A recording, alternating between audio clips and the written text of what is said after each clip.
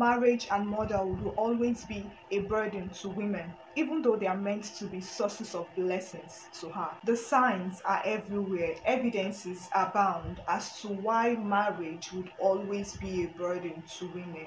Why do we have so many women who thrive better when they get divorced or separated from their husband? When they were married, they couldn't attain these heights that they have now achieved within a short period of time. You might stop to think, if marriage is more of a burden, if marriage clips the wings of a woman from flying and soaring high, why do so many women still crave to go down the same paths? Why do so many women long and would give anything to be inside this prison called marriage? This and many more might be random thoughts that might have crossed your mind at one point or the other as a woman. I'm sure they must have crossed your mind. I mean, the signs abound, the evidences abound, and there are so many testimonies that attest to the negative sides of marriage. And that is why I want us to have this conversation. This conversation is long overdue, and if we delay any further, so many women might continue to be deluded and deceived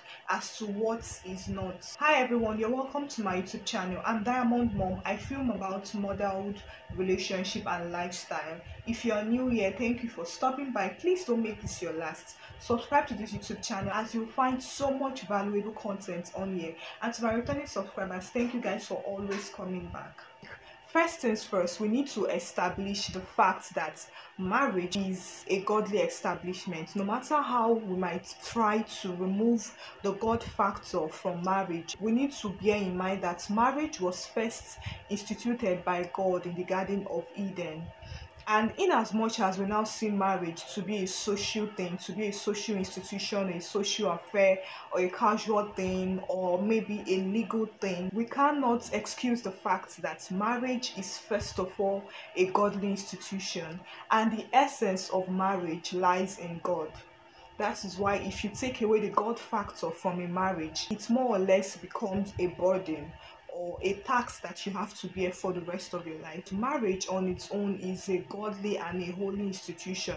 Marriage on its own did not promise you so many things. I get that the reason why we hinge so much expectations, so much reward in marriage is because we don't even know what we are going into or what we are already into.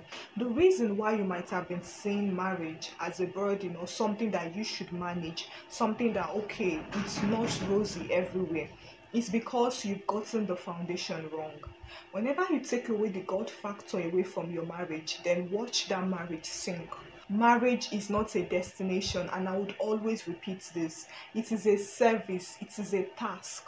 It is an assignment that you willingly and you consciously took upon yourself. So we as women need to stop thinking of marriage as being something that should reward us. And that is why you cannot take away sacrifice and selflessness from the place of marriage. I mean, let us even look at the personality of the institutor of marriage, our God. We know that our God is a selfless God, is a sacrificial God, is a God who loves us endlessly and unconditionally. Now, he expects that when he showers us his love, when he's always there for us, that we should only, acknowledge him, worship him, reverence him. That is just what he wants from us. But even though we do not acknowledge him, even though we do not worship God, even though we do not reverence God, he still does not withhold his love from us. The sun that shines on us every day is a reflection of God's love for us. Now, there has never been a time when the sun shines on some people and it doesn't shine on some people. Whether you reverence God or not, it still allows the sun to shine down on you. It still gives you free air. It still takes care of you. It never holds back its benefits and its privileges from you. So that is the same nature that we as women are to bring into marriage. It is when we start to think that our husband should reward us or our husband should behave in a certain kind of way that we start to feel the burden and the weight that is upon us. And that is why whenever you hear someone tell a married woman on how to treat her husband right, to respect her husband, to serve her husband, to put her husband as a priority. There is always someone, no, there are always people, there are always voices coming out to say, what about the man? It is the man that is worthy of this, that we are going to do that. We're not going to do this for any, there are always voices to always tell you that it's not only in the place of the woman to do this, and that the man also has to do this, or the man has to be deserving. Remember that we need to emulate our father. We need to emulate the institutor of marriage, because take him away from the equation, then there is no marriage at all. As married Christian women, we need to know that whatever service you render to your husband in marriage, you are rendering it as unto the Lord. You are not rendering it to your husband for him to see it and to appreciate you, or for him to see it and to compensate you. If your husband appreciates you and compensates you, then wow, you're lucky. But if he doesn't compensate you, if he doesn't acknowledge you, then you shouldn't be bitter and you shouldn't stop doing it, because we don't always compensate God.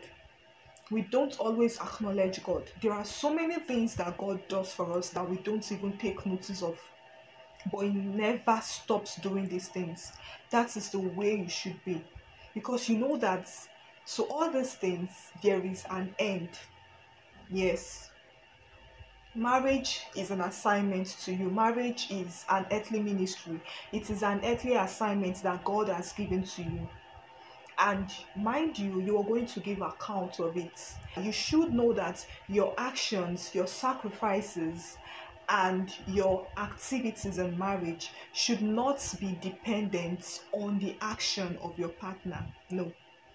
And that is why the Bible tells us, even if you are married to an unbeliever, even if you are married to a man who is wicked, who has a bad heart, you can win him over by your good actions. The Bible did not say that you should win him over by withholding good from him, or by always nagging, or by complaining, or by reporting him to the authorities. No. The Bible says that continue with your good work, and sooner or later your good deeds, your good work will win him over. And this also applies between the believers and the unbelievers. You don't win over a soul for Christ. You don't convert a sinner by castigating the sinner or by condemning or judging the sinner. You win the sinner over by showing love, pure love. Remember that Christ loved us even in our sins. Even when we were yet to know about Him, Christ's love was there for us. And that is the way we are meant and we are commanded to extend love to our husbands. When you see it this way, then whenever you hear the issue of submitting to your husband, you wouldn't be angry, you wouldn't be so bitter, because you know that this is the will of God for you. And I mean, you submitting to your husband, you respecting your husband, you are not just doing it for doing sake, or you're not just doing it to a physical man. You're seeing the image of God in that man. You're seeing the image of Christ in that man. And you're reverencing that man, you're respecting that man, you're submitting to that man the same way you would submit to God. Because God has instructed you. If you say you are my child, if you say you are my own, then submit to this man that is your head. You wouldn't find a problem with it. But I guess the issue is that nowadays, we no longer see marriage to be a godly institution. We see marriage to be a social something, to be an achievement, to be a competition, to be an empowerment, to be a means of escapism from poverty, escapism from shame, escapism from so many things. Like, think of anything. We see marriage to be all of these things apart from a godly institution. And that is why there are so many failures. That is why there are so many bitter, there are so many unhappy women. I mean, when I know that Christ is at the center, when I know that this is what God wants me to do in my marriage, then I would be able to wake up as early as 5 a.m., as early as 6 a.m., and carry on with my chores, ensure that my children and my husband are well taken care of. I won't even expect anything back from them. And I will carry on with these duties with a heart full of joy, because I know that as I'm rendering this service to them, I am rendering it as unto the Lord. Now, I want us to take away something from this video. If you don't take away anything, I want you to take away this particular thing from this video. Whatever you are doing in marriage, you are doing it as unto the Lord. And you need to stop looking at your husband as that useless man, as that normal man, as that, is it not the random man? Is it not John? Is it not John? Is it not that useless man? No. You need to start seeing Christ in your husband. And I remember that there is something I once said in one of my Bible studies, that the heart sees what you want it to see. If you want your heart to start seeing your husband as a person worthy of you respecting, worthy of authority, then it would be easy for you to flow. But if you configure your heart to see your husband as a useless man, to see your husband as a worthless man, as a man below you, as a man not worthy of your respect and your submission, then of course your heart will show you what you want to see. So we need to configure our hearts. And that is why, for you to really do marriage well, for you to do marriage right as a Christian woman, as a godly woman, you need to make sure that your heart is in sync with the heart of God. You need to be a woman after God's own heart. And that is why we usually make reference to the biblical Proverbs 31 woman, the virtuous woman. She had a heart that God approves of. Now name it: a heart of joy, a heart of service, a heart of sacrifice, a heart of proactiveness, a heart of, name it, everything that a woman, a godly woman, a Christian woman should have. This woman had the heart. And that is why she was able to see marriage as that godly institution, and she didn't see marriage to be a burden. She didn't see it to be a tax. And she was able to thrive in her marriage, yes. Because, okay, let's assume the main reason why women see marriage to be burden is because they are not usually successful in their individual careers. They are not usually thriving. They are just merely existing. In the morning, they wake up, they prepare the meals, they bathe their children, they clean the house, they feed their family, their husband, they give, just the same cycle. But here we see, and it is evident, that this Proverbs 31 woman, she thrived in her career, in her business, in the society. Everyone knew about her. And guess what? In the positive way. As a woman worthy of emulation. As a wife that other wives should look at and take examples from. Now, I want to put this out to you. I want to remind you, and I want to remove that delusion from you that marriage is a burden. No. Marriage can be what you make out of it. Marriage can be what you want it to be. If you want marriage to be a burden for you, to be a burden to you, then of course it will. But if you want marriage to be a blessing, if you want marriage to be a haven of peace for you, then as much as possible it would be that for you. But you need to understand that as a woman, you have the power to make any of this. However, it does matter the kind of man you got married to.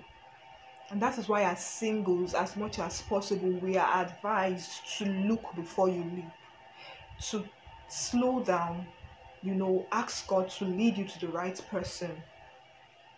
Because your purpose and your destiny is usually intertwined with your marriage. If you've been called to do marriage, of course you have a destiny, you have a purpose. That is not, marriage is not an identity. Marriage does not define you. Marriage is not who you are. Motherhood does not define you. These are assignments that have been handed over to you.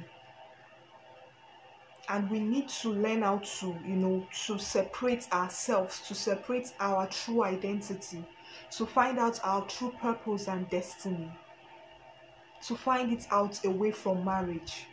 You don't just get married and balance and get so comfortable that you forget that you are a woman of purpose. You are a woman on a journey. And getting married just means that you have taken upon yourself more assignments. Yes, more assignments. Now, there is nowhere in the Bible, there is nowhere that God promised immediate reward for marriage. No. There is nowhere that God has promised that any woman that gets married, oh, there is this immediate reward. Oh, your husband has to be rewarding you. Oh, your husband, no. Whatever the reward is, if there would be, should be with the institutor of marriage. Yes, because he's the one that's giving you the assignment. Your husband did not give you the assignment. In fact, your husband is on another assignment on his own, because he also has his own parts. Now, but whether or not he's playing his parts is none of your business, and should not determine how well you play your own, because everyone has to give account of how well they carried out this assignment. So you are going to give your own account of how well you carried your assignments of marriage and motherhood. The same way your husband is going to give his own account of how he carried well his assignments of marriage and fatherhood. And that is why you shouldn't be distracted by your husband's actions. You shouldn't be discouraged by your husband's action and attitude towards you. No, you shouldn't, because everyone has his or her part to play, and you must give account of this. So we need to learn that as women, as married women, we have our identity different from marriage and motherhood. And marriage and motherhood does not make you. I mean, you just got married like when? Maybe you were 25, maybe you were 20, maybe you were 30. That means that you've lived like 30 years of your life outside of being married and being a mother. It should prove to you that you've been called to do something outside of just being a wife and a mother. The moment you come to realize that you have a purpose, that you have an identity, that you have a destiny outside of being a wife and a mother, and that you have everything you need in you to be able to thrive in life, then you will start to see marriage as being less of a burden. And you will see marriage in the way God wants you to see marriage. You will see motherhood the way God wants you to see motherhood. This is a new year, and if you've been doing marriage wrongly, if you've been stressed by the so much burden of motherhood, I want to ask you, and I want to kindly tell you and call you, make this invitation for you to invite God in the equation. He gave you the assignment, and it didn't mean for that assignment to weigh you down. It didn't mean for that assignment to lead you astray or to make you feel less. Now we need to stop listening to some agents of darkness. Yes. First of all, we need to know that the institution of marriage and motherhood has so many enemies. And the chief enemy is the devil. Because the devil doesn't want anything called marriage to be successful. Of course, he knows what would become of him if marriages become more successful, because marriage is the bedrock of parenting, and if you have a successful marriage, of course, it is only right that you would produce godly seeds, godly and whole children who would also go on to continue to, get married in God's way, and the cycle continues. So we need to know that the institution of marriage and motherhood is in a battle, in a constant battle. And there are so many disciples of this enemy. There are so many agents of this enemy. Everywhere you see them, especially on the social media, propagating, oh, marriage is this. Oh, why should you do this? You're a woman. Why should you do that? You shouldn't do that. Christ was humble. He was willing. He was obedient. He was sacrificing up until death. Death for people that do not even deserve it. Yes. He died for the sinners that do not even know about him, so that they may come to know about him. So if I am to live out the life of the institute of marriage, then I need to be also humble, I need to be also obedient, and I need to be also sacrificing, you know, the way Christ did. Even though this man does not deserve it, even though this man does not even pay attention to my actions, even though this man feels like it is his right, I'm not doing it because of him, I'm doing it as unto the Lord. If we really want to get the best out of marriage and out of our lives, which I am a great propaganda of, that every woman, married or single, has a purpose, and you can live a fulfilled and a satisfied life. Being married, being a mother shouldn't stop you. I am like a strong activist of this. Doing marriage right and being happy, being cheerful, being satisfied. If you really want to get it right as a woman, if you don't want to be a bitter, unhappy married woman, then you need to change your priorities. First things first, you need to understand that marriage is a godly institution, and you need to know who and what you've been listening to. Who and what you've been listening to, who is your mentor, who do you look up to in marriage. There are so many people who blatantly describe themselves as being bitter feminists, and you are always hailing those people, you are always listening to them, taking in everything that they say, hook, line, and sinker, and you say you want to be happy in your marriage. You can't, because the heart sees what you wanted to see, and your heart at that point is seeing bitterness, your heart is seeing burden, your heart is seeing cage, your heart is seeing imprisonment, and that is what you would get out of it. So you need to change your cycle, and that is what I am dedicated to this year. I am dedicated to bringing more women out of rebellion, because this is a place that God has liberated me from. This is a prison that God has brought me out from. I'm dedicated to, leading more women into living a purposeful life, into living a fulfilled and a happy life. Why being wives and mothers? Yes, because these are assignments, and to show you that you can be all of these things and you can still be happy, you can still thrive. Change your thoughts, change your actions, change your priorities, and you will see everything fall in place. I needed to put this out here, that being a mother, being a wife, choosing to be family oriented, choosing to have your values as a mother and as a wife does not make you weak, does not make you stupid. Choosing to be a sacrificial human being does not make you weak. I mean, these are the core tenets of Christianity. And for you to be a true Christian, then these traits should not be lacking in you.